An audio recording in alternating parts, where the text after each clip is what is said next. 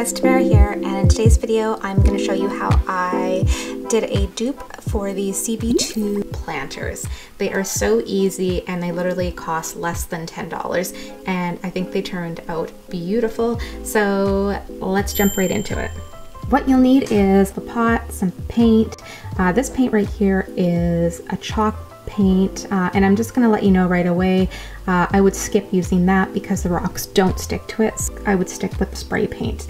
So you're going to need white rocks. I picked these up again from the Dollarama. I think they were like $2, and I went with the white ones because I thought it would look great against the white and I wouldn't have to worry about painting them.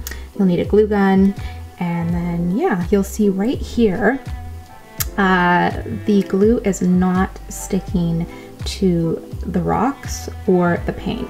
So you just want to go ahead and give your rocks a rinse, pat them dry, and then these will dry in no time, so you don't have to wait like overnight or anything.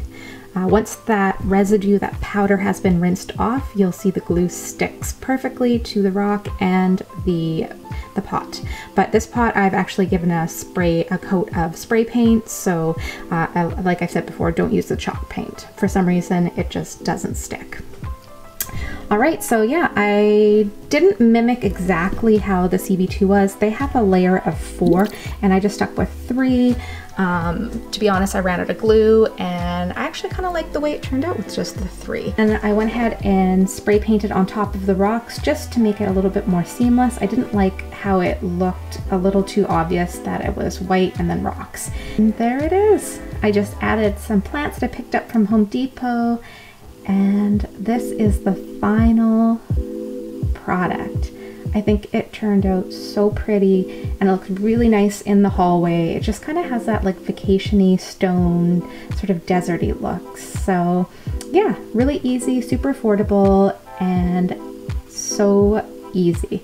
I hope you like it, and again, if you end up trying this out, please let me know. Tag me on Instagram. I'd love to see how it turned out, or maybe you have a new take on it.